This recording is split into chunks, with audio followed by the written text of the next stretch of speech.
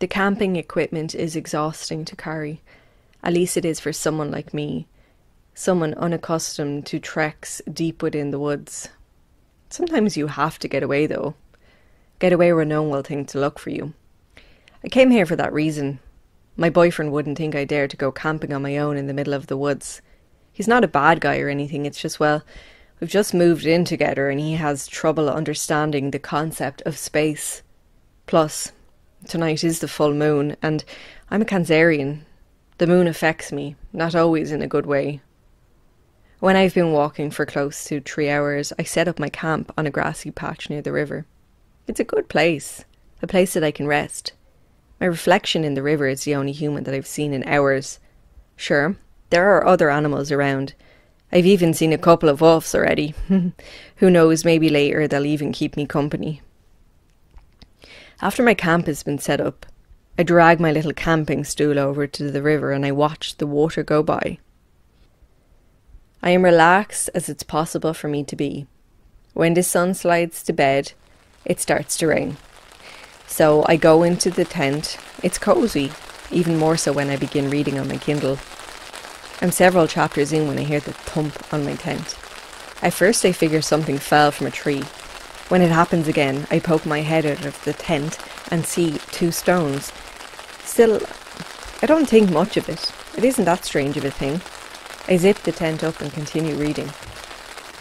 Then I hear the footsteps. Soft and quiet. Just about audible in the rain. My eyes freeze on the screen. My heart gives sound to my fear. The footsteps come closer. I tell myself that it has to be an animal. It must be an animal. Then something wallops against the tent. Whatever it is leaves a dark smudge on the fabric. My eyes rove around the tent, seeking something to use as a weapon. My pocket knife is in my rucksack. I yank it out and flip out the blade. Only then do I dare to look outside. A mangled animal covered in blood-caked fur is at the base of the tent. I bolt back inside. A laugh, deep and menacing sounds. My hands are sweaty on the knife's handle. I let it drop. My hands pat the ground searching. Then I see the shadow outside the tent. A shadow holding a knife. There is no shadow without light. The moon has risen. My transition is swift. Nothing like how it's portrayed in the movies. One moment I'm an average woman of average height. The next, I'm a werewolf.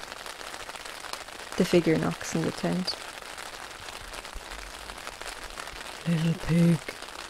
Little pig, come out to play. I do. Normally I don't kill. I don't give in to my urges. That's why I'm here all alone in the woods. Tonight, however, I make an exception.